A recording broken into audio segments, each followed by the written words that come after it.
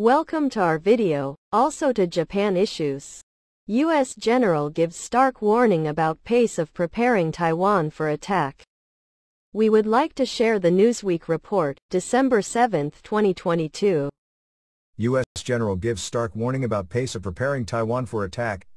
A U.S. general reportedly issued a warning Wednesday about the pace of preparations for a potential Chinese invasion of Taiwan. General David Berger, the Commandant of the Marine Corps, told a group of reporters that everybody around this table should not be comfortable with where we are or the rate at which we're moving on the Taiwan preparations, according to Liz Frieden, a Pentagon producer for Fox News. Taiwan, officially the Republic of China, ROC, is located in the Western Pacific Ocean and has been governed independently from mainland China since 1949, according to the Council on Foreign Relations. But Chinese officials have repeatedly stressed that in spite of this independent governance, they view Taiwan as an inalienable part of China. In October last year, Chinese President Xi Jinping spoke in favor of a peaceful reunification with Taiwan, though he has also stated that China would never promise to renounce the use of force against Taiwan. China's military drills near Taiwan over recent years have sparked discussions about whether and when it could take aggressive action against the island.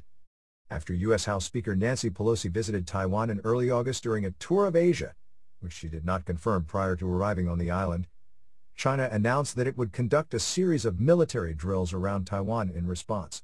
As unverified news reports of Pelosi's Taiwan visit circulated prior to the trip, Chinese officials strongly urged against it. The U.S. must not arrange for Speaker Pelosi to visit the Taiwan region and must stop official interactions with Taiwan, Chinese Foreign Ministry spokesperson Zhao Lijian said at the time. Should the U.S. side insist on doing otherwise, China will take strong and resolute measures to safeguard its sovereignty and territorial integrity.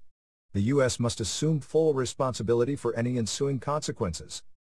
Pelosi evidently did not heed this warning, and upon her arrival in Taiwan, China's People's Liberation Army Eastern Theater Command spokesperson Senior Colonel Shi Yi said that the resulting drills were targeted at the U.S., shocking recent major escalation on the Taiwan issue and serves as a serious warning to Taiwan independence forces or those seeking independence. U.S. President Joe Biden said during an interview with CBS 60 Minutes in September that the U.S. would come to Taiwan's defense in the event of an unprecedented attack. Still, Colin Kahl, the Pentagon's Undersecretary of Defense for Policy, undercut speculation about an imminent Chinese invasion of the island last month. "I don't think in the next couple of years they're likely to invade Taiwan. But you never know," Kahl said at a November 4 Brookings Institution event.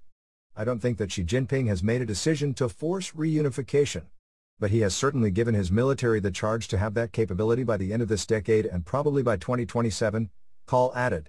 A U.S. Defense Department spokesperson told Newsweek that the U.S. is taking every action that we can, from the view of both deterrence and diplomacy, to make sure it won't come to a military contingency.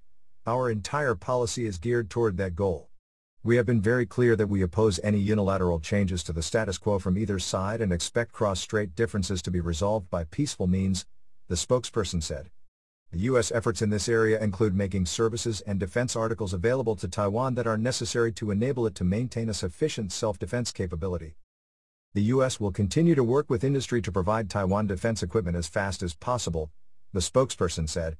The spokesperson added that within the Office of the Undersecretary of Defense for Acquisition and Sustainment, which oversees Defense Department acquisitions, has a specialized group of munitions experts that assesses production status for key weapon systems and works to mitigate any production constraints. Update December 7, 2022, 5:50 p.m. ET. This story was updated with comments from a Defense Department spokesperson,